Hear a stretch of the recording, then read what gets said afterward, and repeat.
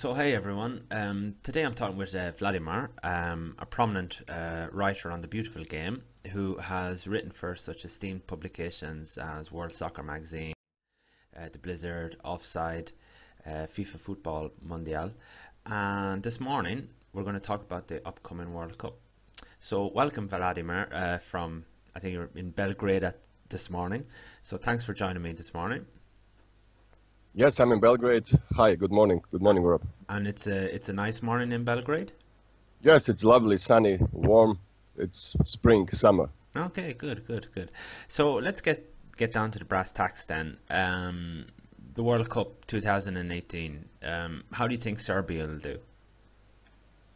Well, to be sincere, I don't have big expectations. I think it's a good success that Serbia qualified after missing out from previous tournaments. We were not at Euro 2016, we were not at the Brazil World Cup. The last big tournament was South Africa 2010, and there we crashed out after the group stage. So I hope I'm wrong, but I'm not very optimistic. I mean, from Serbia's perspective, I'd say it's a tough enough group. I mean, you have Brazil, Switzerland and Costa Rica. It's not a simple group. No, definitely it isn't. There are practically no simple groups, maybe with the exception of the group where Russia is. This seems to be a fairly light group, but you never know. No, we have definitely a tough group because it's clear that Brazil is the favorite, and for the second place, I think Switzerland, Costa Rica, and Serbia will fight for the second place. And on paper, maybe the Swiss have the biggest chances to finish as runners-up.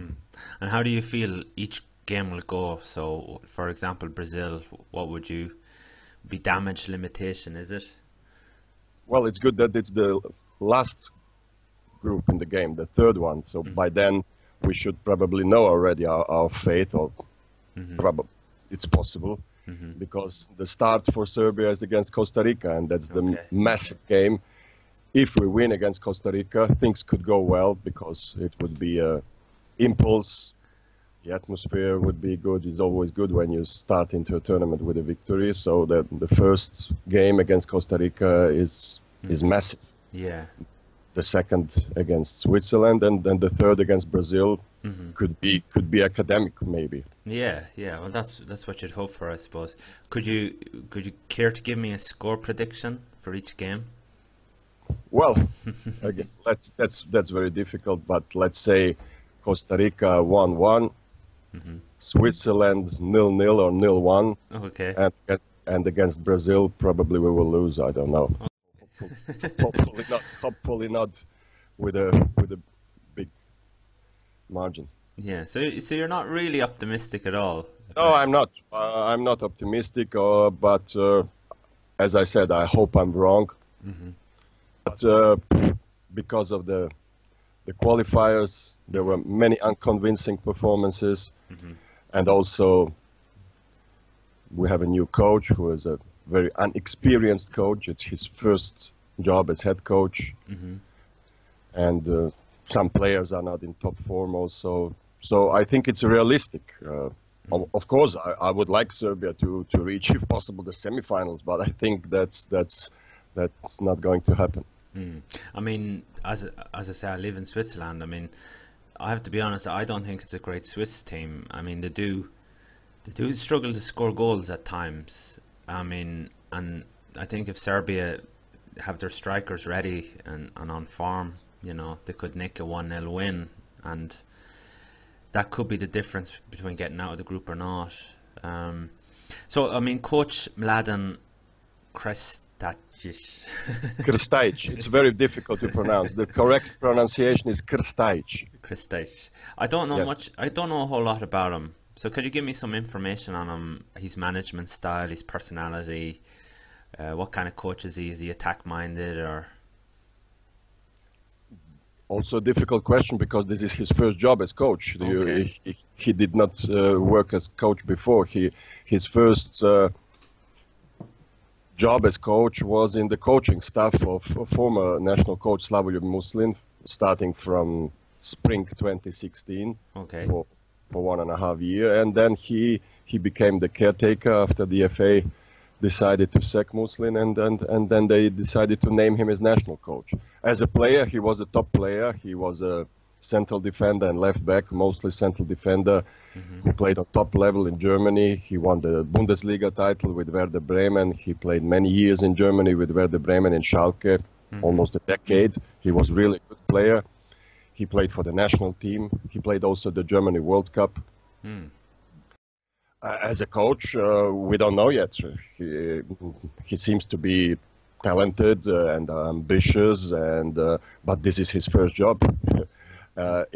Judging by the games so far, he was in charge.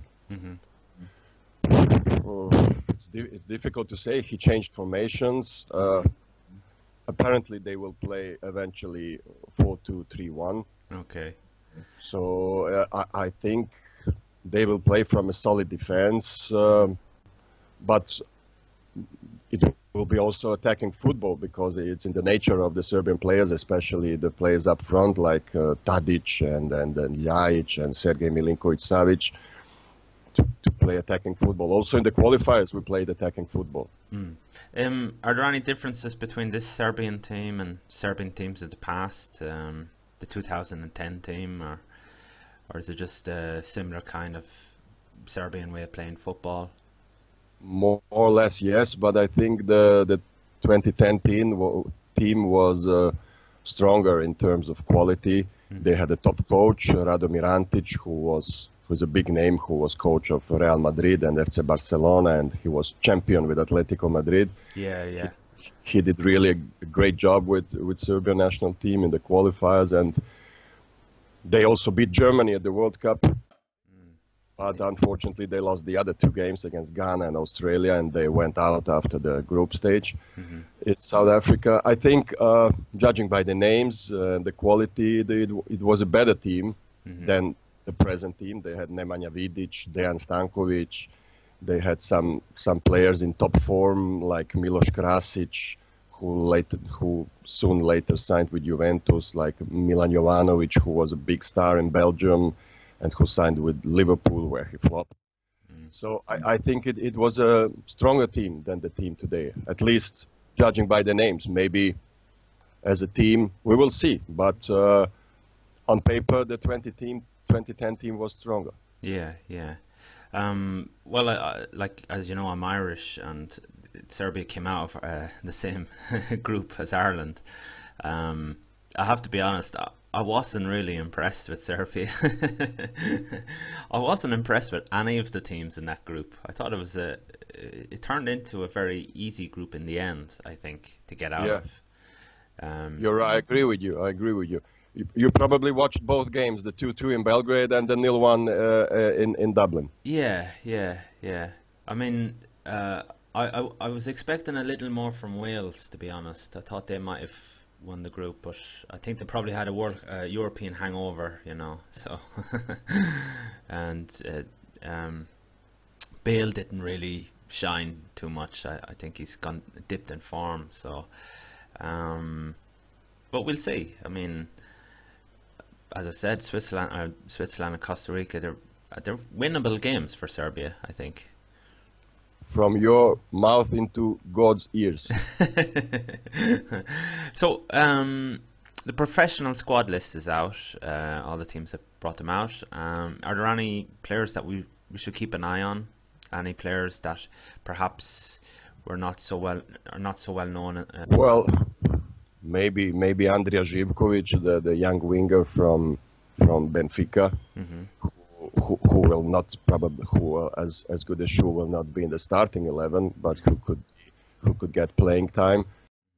He's an exciting player. I like to call him the Serbian Arjen Robben because of his play style. Okay. He's one of the guys who won the Under-20 World Cup 3 years ago in New Zealand. That was a massive success for Serbian football in 2015. Serbia won the FIFA Under-20 World Cup. And there are several players in the squad for Russia from that team. We call them the New Zealanders. One of them is Sergej Milinkovic-Savic, who is right now, they say that he will sign with Manchester United or with some other top club. They mentioned that Lazio will claim 100 million for him. He had a good season at Lazio. So if you ask me for some players who are not well known, yeah, Sergej Milinkovic-Savic, he plays in Italy. Andrija Živković, he plays at Benfica. Those could be two guys. And the moody Adem Ljajic, he's a playmaker of Torino, who sometimes can play like a world-class player, and in other games he's invisible. Okay, that's great. But there are some talented players with individual class, with great technique. Yeah. So, I mean, as you said, I forgot about that Serbia actually did win the Under 20 World Cup. Yes. World Cup, wasn't it? So obviously you have a good age structure then, an underage structure in Serbia that's producing quality footballers. Yeah, we are apparently an inexhaustible well of talents and an inexhaustible source of talents.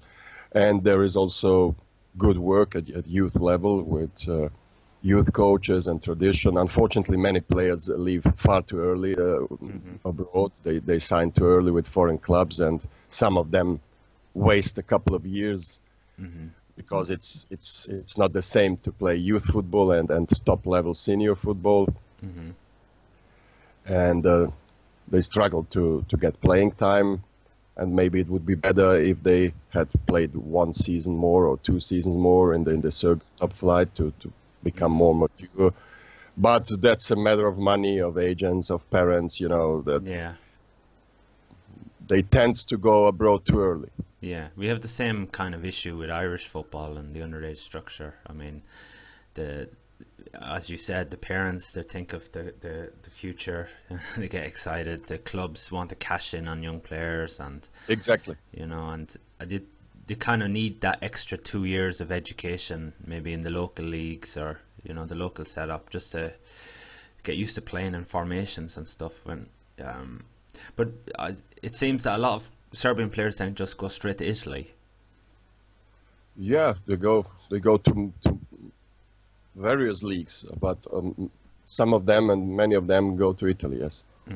Okay. So how is the build-up for the World Cup with Serbia? I mean, with friendlies, how have you been doing in friendlies? Are the players hitting peak form at the right time? Well, in March there were 2 friendlies. A 1-2 defeat against Morocco in Torino, Italy. Okay. That was a quite poor performance. Okay. The Krstajic experimented with a too offensive, I think many thought too offensive variant with only one holding midfielder with a 4-1-4-1. Okay. And Serbia didn't look good in that game and lost 1-2. Okay. Several days later they played in London against Nigeria and won 2-0. They looked much better in that game. Okay. Krstajic changed and played with 4-2-3-1, and Serbia looked quite good in that game. Now the preparations start on Monday, 28th May. Then they go a couple of days later to Austria to a training camp where they played 2 warm-up games against Chile and Bolivia on the 4th and on the 9th of June. They picked Latin and South American teams, probably because of the Costa Rica game, surely because of the Costa Rica game. Yeah. So what's the atmosphere like in Serbia? What is the general mood of the people? Happy to be back at the top table of football? Realistic? Confident? What is the general mood? The general mood, I think there is not yet any big euphoria. It will come when the World Cup starts. Surely all people will watch the games on TV and keep their fingers crossed and cheer on Serbia. But at this point, at least I cannot sense any euphoria. And also it was strange that there were no big street celebrations as they usually always were in the past after Serbia qualified. We won that last game against Georgia 1-0, and there were very small celebrations. Mm. Okay, that's kind of strange. That was kind of strange. Yeah, really. That was surprising. Okay, okay. So, Maybe they were unhappy with that. The fans were unhappy with the performance of the national team in that game. A hard labored 1-0 win against the supposed underdog Georgia, or because of the very poor performance 3 days earlier in the defeat against Austria 2-3 in Vienna. So the celebrations were almost nothing. okay. And what about yourself, Vladimir? Are you gonna head out to Russia? Yes, I will be at the World Cup. Yes. Okay, and was it difficult to get your hands on tickets, or how did that work out for you? No. I will work as a journalist. I will be a member of a FIFA TV crew. I will work for HBS. I will be the producer attached to Serbia national team. Excellent, excellent.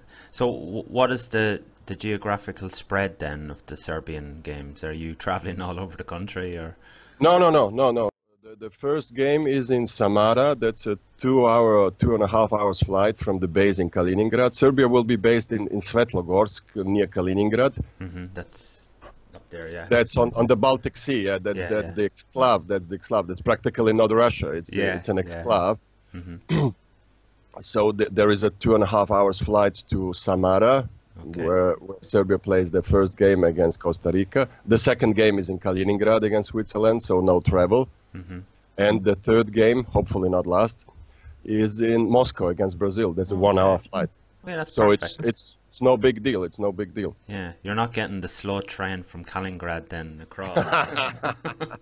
I was reading stories that it takes you 24 hours or something like that to get from from Kaliningrad to Samara or something like that. Yeah, well, that's not a bad trip considering, because some teams have to go up and down and across, don't they? Really? Yeah. I didn't check that. I didn't check that. Do you fancy for the World Cup? Who do you think is going to win it? Well, my personal favorite is France. I think that France could win this World Cup. Okay, most people. I'm impressed with the choice of players. There are practically two teams. And there's some young, hungry players in there. So actually, when I watched them in that game against Netherlands in the qualifiers, when they played phenomenal football, I got that idea that my favorite is France. Of course, all the other candidates are Germany, Spain, Argentina, Brazil. As always the same names. That's no big difference. But I don't bet. But if I would make some bet, I would put my money on France. Yeah, I do bet. So I might look at France actually in the betting. Don't listen to me. I usually lose when I'm betting with my friend. Yeah, I guess you're right. Like, I mean, they do have very good technical players, France. It's just phenomenal. It's just a question of can they play as a coherent unit. So That's right. Any dark horses then? Are there any teams that you think, an African team or or someone who might surprise in this World Cup? I don't know the African team so well, I must admit. Maybe a dark horse under quotation mark, because they're also a top team, that they could go far is Belgium. Yeah. We've been waiting for Belgium for a long time. Yeah. It's maybe high time. It's maybe high time that they really achieve something. Now they have a better coach than Wilmots, who allegedly was not so good. Yeah, he didn't really get on with the players. Okay. Do you think that the Russia World Cup will be a success? Do you think it's going to be a good World Cup? I hope so. I remember that people were sort of skeptic because before the last World Cup that the football would not be good, and it was a phenomenal World Cup. It was a really great. Everybody enjoyed the matches at Brazil 2014, and I hope it will be again. So of course, that's the eternal problem, is that the players are tired after a long season in the leagues, the top players especially. But let's hope it will be again a similar. If it'll be nearly as good as Brazil, we should be happy. Yeah, once the football gets underway, people get into it. And are there many Serbian fans traveling over? I don't think so. There will be Serbian fans from the diaspora, from Germany, Scandinavia, Austria, from Western Europe. I hope so that they will turn up, a lot of them from Serbia also, but not many because it's quite expensive, and I hope that the Russians will cheer for us because the relationship between Serbia and Russia is a good one, unlike many other European countries at this moment. You might get a nice referee, maybe. So I think that I hope that we will have good support. Yeah, yeah. So as you know, I have a beer blog. I can pretty much only get Jelen beer. Yellen. Yeah, It's pronounced Yellen, not Jelen. Yellen. Excuse my pronunciation. Is that a popular beer in? It's one of the top two. Yeah, it's Lav. Lav means lion, and Okay. Yellen, by the way, means deer. Those are the top two brands, and people in bars and cafes and restaurants mostly order and drink Yellen. Although, of course, there are much better beer brands also available. Some Belgian beer, Czech beer, German beer, but the mass consumption is Yellen and Lav. Yes. Yeah, so it's good enough when Serbia play. I can enjoy it then. Okay. Yes. But how will you find a Yellen in Switzerland?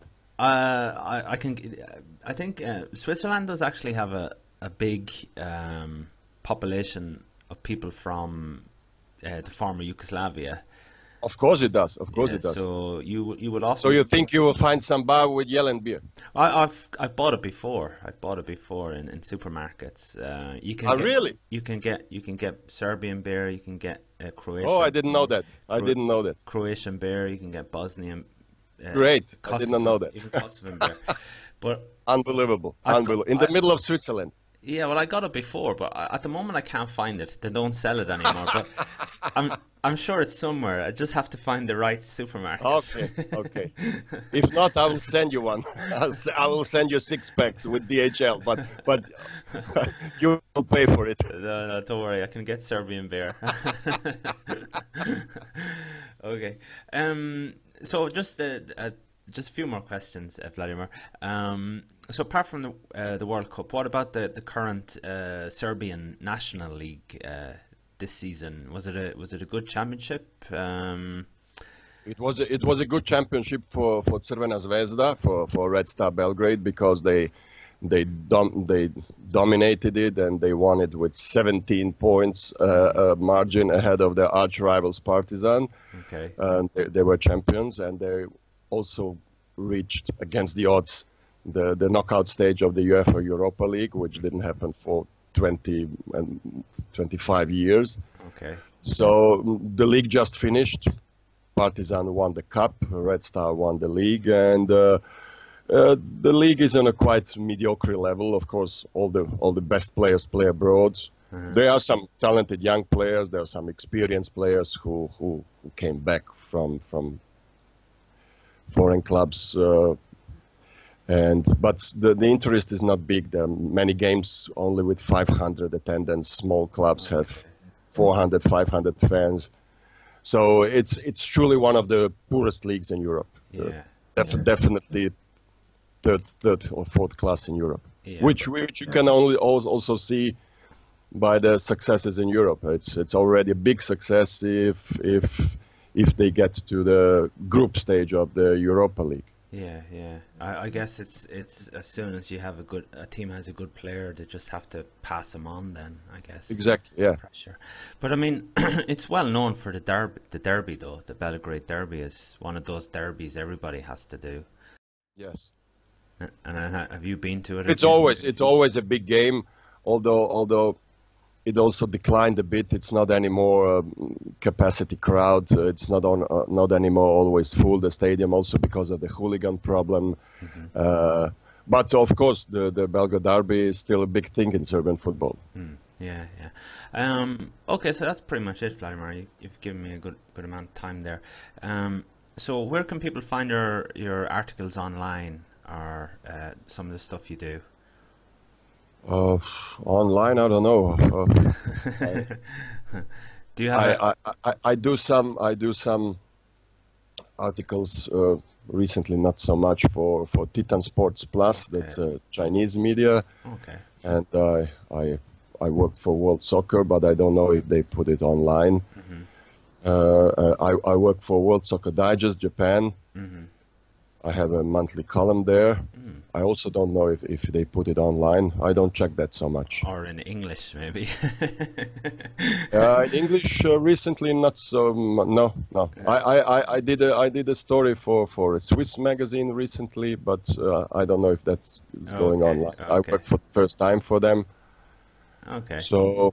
Well, I'll give a link. I'll give a link in the bottom of my YouTube. I mean, I'll link your Twitter account. I'm sure you always put stuff on your Twitter account. And not so much. I sort of became very inactive recently with Twitter and Facebook. At one point I was commenting things a lot, but I became lazy with Twitter. Yeah. Well, I'll find maybe when I get into World Cup mode, I will start again. Yeah, well, I'll pull something up and post it on the bottom of my YouTube.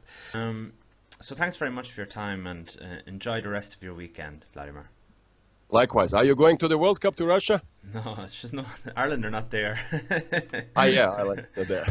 And Switzerland, I find them very difficult to watch. Switzerland, I don't think they play nice football at all. So no, to be honest, I'm more into club football. I see FC Basel. FC Basel is your club. I see, judging by your cap. Yeah. They lost the league this year, though. So yeah, young boys Bern became the champions. Yeah, first time in, I don't know, 8 seasons or something. So yeah, I watched Young Boys both times against Partizan. They played in the group stage. Yeah. I wasn't impressed by Young Boys.